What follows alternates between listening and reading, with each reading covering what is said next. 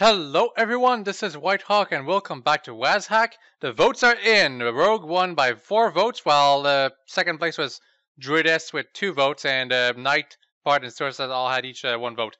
All the other classes, no votes. I admit that making a vote based on a whole bunch of characters, roughly 16 of them, wasn't exactly the brightest idea, especially because this series is not going to be as popular as my other ones, but fact of the matter is I really want to get you guys' opinion on what I should start with.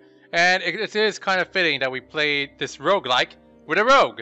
I probably should have asked for what alignment I should have been, though. Alignments aren't as important in this game as they are in NetHack, though. So I'll just put myself as neutral, I guess. And if you want to, you can actually edit your starting attributes. But I don't really care about that. Surprisingly, we have lots of intelligence, but not very much charisma. Well, let's enter. Running from the sheriff of a nearby town, you find yourself in the legendary dungeons of WazHack. And the rest is pretty much the same as we had in the Barbarian. So anyway, there was something that was... Oh, a symmetrical dagger. There was something I was mentioned in the last video, the first one. Something about how I already beat this game before, but sort of kinda. What it was that when I beat the game... back then, I sort of didn't win it. What happened is that you get at the end and you fight a big monster that I'm not going to spoil what it is specifically.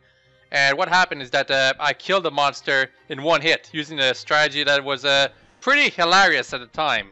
However, you're supposed to get something from that monster when you beat it. And by killing it in 1 hit the way I did it, I completely destroyed that item and I needed the Amulet of Yaw, or yeah, the Amulet of Yaw?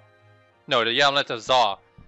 And by destroying the amulet, I made the game unwinnable. So basically, if you don't manage to go all the way to the bottom of the dungeon, I didn't get the item I was supposed to get and go back up. So I only sorta kinda beat the game. I could have beaten it if I had not used that stupid broken strategy to beat that monster in 1 hit, but too bad. Anyway, we have a monkey for a pet. That's kinda unique. NetHack was kinda limited with the pets. It was strictly limited to cats, dogs, and I think horses maybe? Yeah, if you were playing a knight, you'd have a horse. Also, a trap. We didn't see that in the first video. Traps, oh, in this case, it's an invisibility trap. So, if we move forward, yeah, the jackwall was right there. But if we enter the trap ourselves, we also turn invisible. So it's actually kind of useful. And let's pick up that jackal meat. And eat it right now, actually. And now we are full. Pair of mittens. Mittens, they could be cursed, they could be bad. I really don't know, but I would imagine they're like hand warmers, which would increase fire resistance, maybe? Anyway, we got a red gem. Also, Doomday mentioned that to pick up items that are straight on the ground without needing to touch them with the mouse is, or click them with the mouse rather, is to just press G. Although I think it picks up everything on the ground, that's the thing. Oh no, it prompts the menu. Okay, it's fine then. Where's my monkey? Also a bunch of fountains. Well, wow, I have lots of potions. I guess this is a bunch of stuff I started with. Potions of blindness. I guess if you want to try a blind playthrough, you really ought to start with the rogue. Anyway, let's start one of the dark green potions. Potion of healing. Murky potion. And next, a potion of extra healing, yes! Ruby potion is potion of fireproofing. That is kind of situational because we can get fire resistance very easily in this game otherwise. And that's the potion of hallucination, as per usual.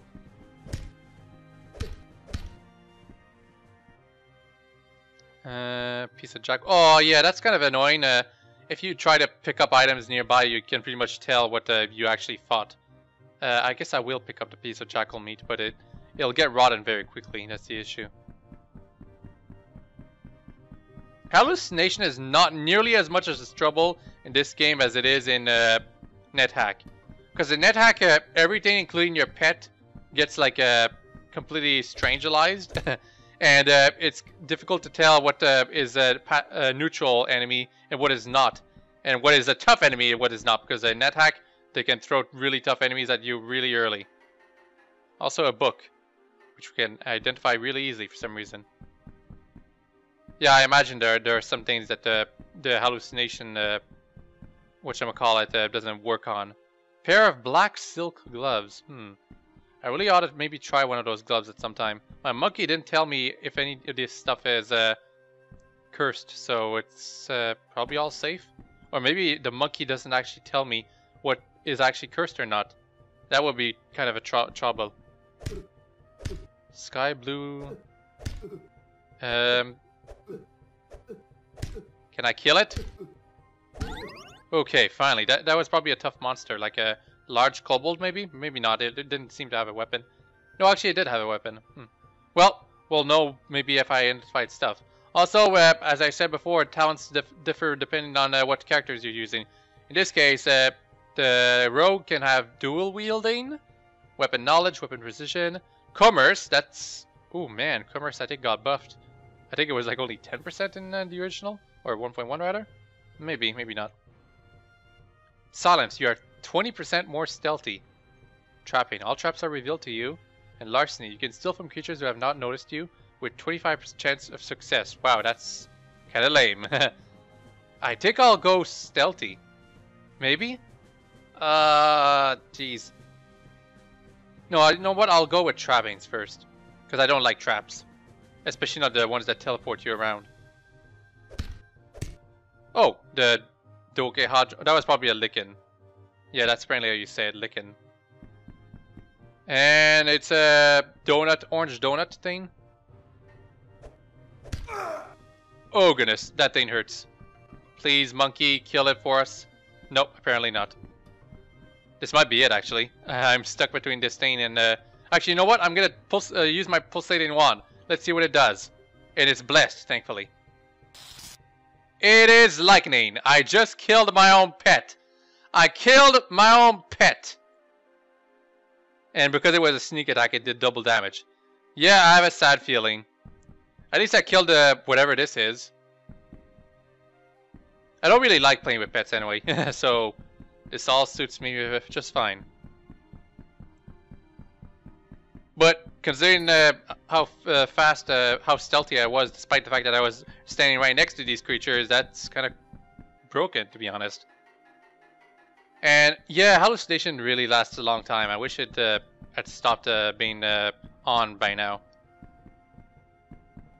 Look, it's another bunch of monsters we're going to use our Wand of Lightning on. Gained a level! We had trapping, larceny, yeah, now I want silence. I want to be stealthy.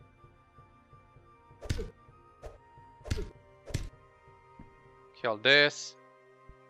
It was probably a goblin. Acid blob, really? Come to think of it, maybe eating an apple cures hallucination? No, it's not the apple. And it's not fresh acid blob either. And I should probably stop eating by now. Actually, I'm not full, so I guess I will eat a piece of jackal meat. Now I'm full. Lots of fountains around. Like, this is the fourth one so far. I don't think... fountains are, in NetHack, if you quaff them, there's an actual random, very small chance, but random chance that you can get an enemy that will grant a wish to you. And because of that, a lot of people quaff fountains in the early game. But sometimes, quaffing, more likely rather, quaffing for a fountain will spawn a bunch of snakes, which will almost certainly kill you. A small wooden shield and a potion of extra healing. Of course we want all that stuff. Green gem. Clear gem. A circular amulet. Yep, this is all good stuff. The amulets most of the time, well not most of the time, but it is quite likely that one amulet can be an amulet of strangulation. And it is also likely that it will be cursed. And if you put on a cursed amulet of strangulation, you just got a death wish. Because you are dead, unless you can find a way to uncurse that amulet right away or get it off right away. Okay, now we can read our stuff. Let's read the Zilgomayor scrolls first. Remove curse. A cursed scroll of remove curse. And when it's a cursed scroll of remove curse, it just like uncurses itself and just dissipates into nothing. Okay, bite me scrolls. Yes, I figured it would be identification. Let's identify the black silk gloves. Blessed pair of -1 black silk gloves, really? Okay, what about this pair of mittens? Gauntlets of power! Oh, those are good. Very good. Possibly quite the best kind of gloves you can get. So let's put them on right now. The black silk gloves I think are kind of useless. I feel strong! Oh yeah. They look kind of silly on my character though. Let's identify the circular amulet. Cursed amulet of reflection. So yeah, sometimes equipment can be cursed, but that doesn't mean it's not a positive to wear it. It just means you won't be able to remove it when you wear it. Although I do have a scroll of remove curse, so I could be fine. That being said, it's probably better that I keep the scroll of remove curse with me right now, because I might equip something that I don't want to have on instead of this cursed amulet of reflection. Okay, let's read the other scroll right here. Bayo Wookie. It is a scroll of teleportation. Those, if you have teleport control, this can be extremely useful, but sometimes it's not. Also, it was a baby? Aw, man. I feel super guilty now.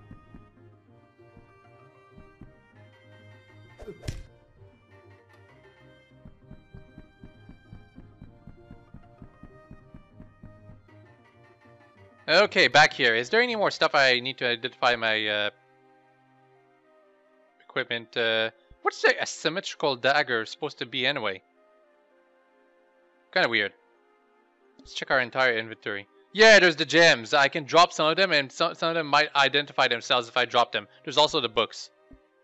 And since I have such high intelligence, I'm almost certain that I can learn all these spells. As you can see, because I have 18 intelligence, I can learn any spell I want. That's kind of a broken thing with the rogues, I think, actually, because they can be pretty cool and adequate spellcasters.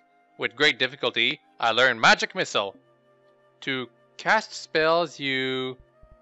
yeah, just see. Create monsters, I don't really want to do that. 42% chance to cast Magic Missile.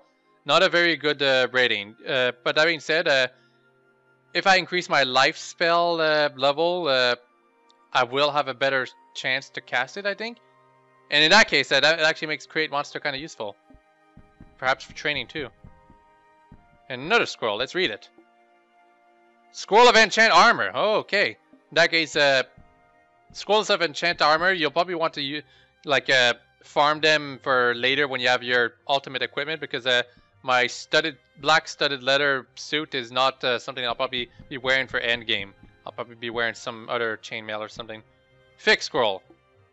Cursed Scroll of Light. Oh man, it darkens the room. It's not a bad effect, but it is a kind of annoying one. I mean, it's kind of hard to see what's going over here right now, isn't it? Another Scroll of Remove Curse. Those can be useful. If I get burned though, that I might the scrolls might get burned in my inventory, and I will lose use of them. Also, another amulet. I'm getting lots of good loot right now. Usually, what you get in the beginning is a bunch of daggers and useless armor, like this leather suit. What am I going to use that for? Oh, black potion. Probably ink. Yeah, as per usual, black potions are almost certainly always going to be ink. I'm going to zap these two because they're large kobolds. And double damage because it was a sneak attack. Gained a level! You can craft traps from 3 daggers of the same type. That would be kind of cool. But I'm gonna go ahead and play my role as a rogue and increase my stealth. Yeah, oh, it's a kobold lord. I thought it was a kobold caster. That would have been dangerous if that was the case. Hexagonal Rod. Let's see what it does. It's Magic Missile. That is a good spell. Even though I already know it, it's good to be able to cast it instantly like that. Bunch of monsters. Time to lightning them. Some creatures can only hurt you when you attack them. Probably the acid blob, that's what it was. And as you can see, this is what happens when you try to attack an acid blob. Stuff in your inventory starts to rot. In my case, both my dagger and my pair of black boots completely got rotted. Not that badly though. Whatever, I'm shocking the rest of it. Take that. They give lots of XP, that's the useful part about them.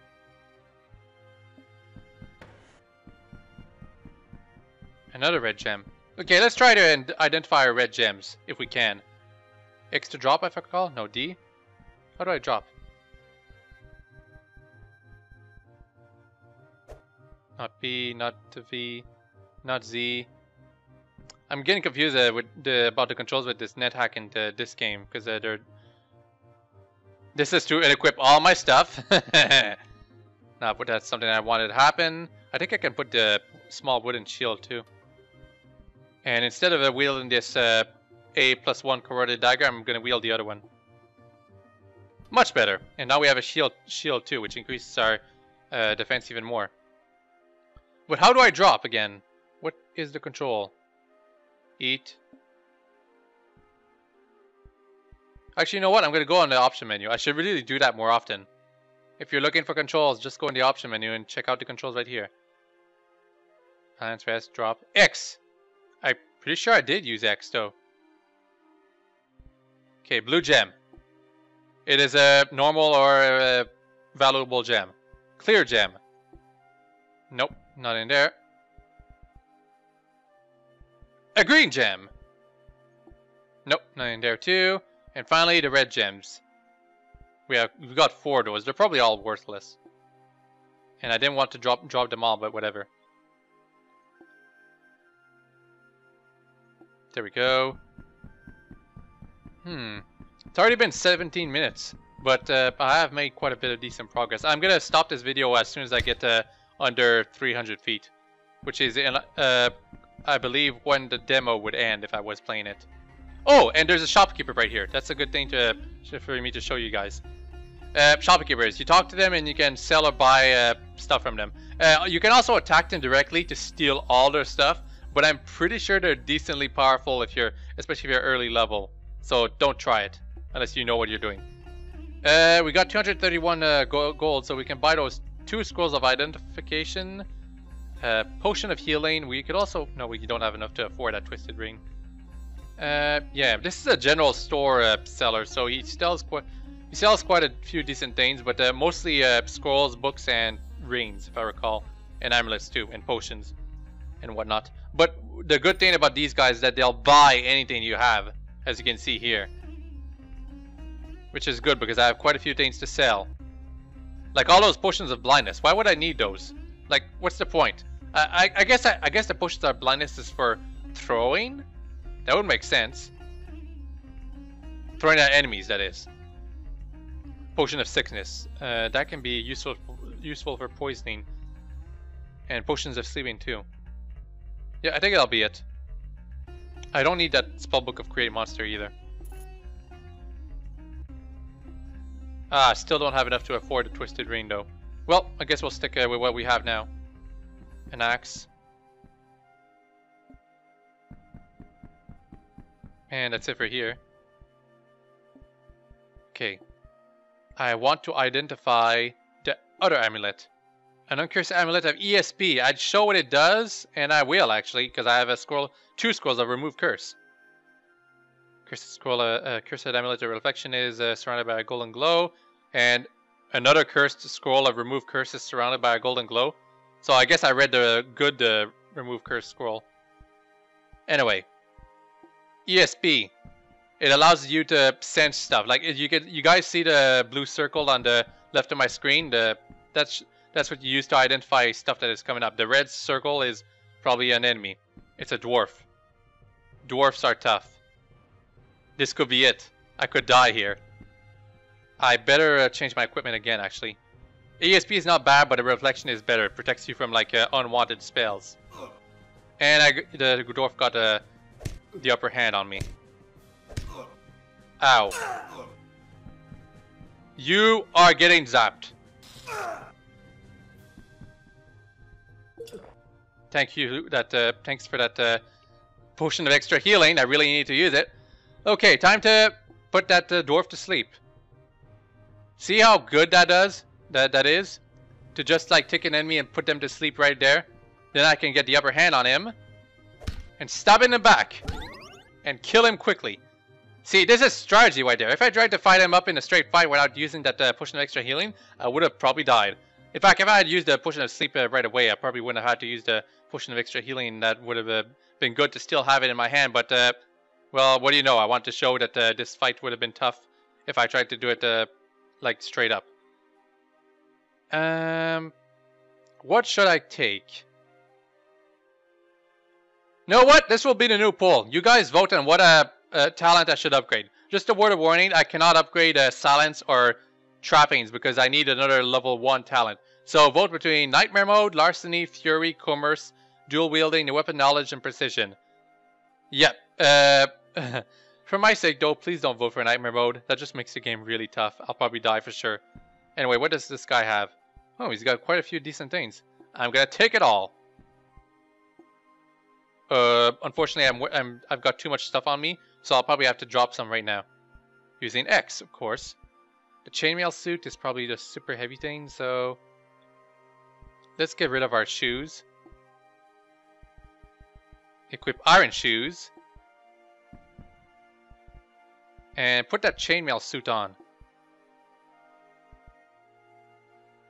Yeah, the chainmail suit gives me much more defense. I'll keep the black suit, the suit of black studded leather because it's probably worth a few bits. But otherwise, I think this will be it. Yep, we're pretty loaded right now, and you guys get to choose which talent I'm gonna upgrade next. But who knows? I could die just as soon as I go down this ladder next video. Well, that'll be for next video though. So anyway, I hope you all enjoyed this video, and I hope you all have a very nice day. And please vote for which talent you guys want me to upgrade.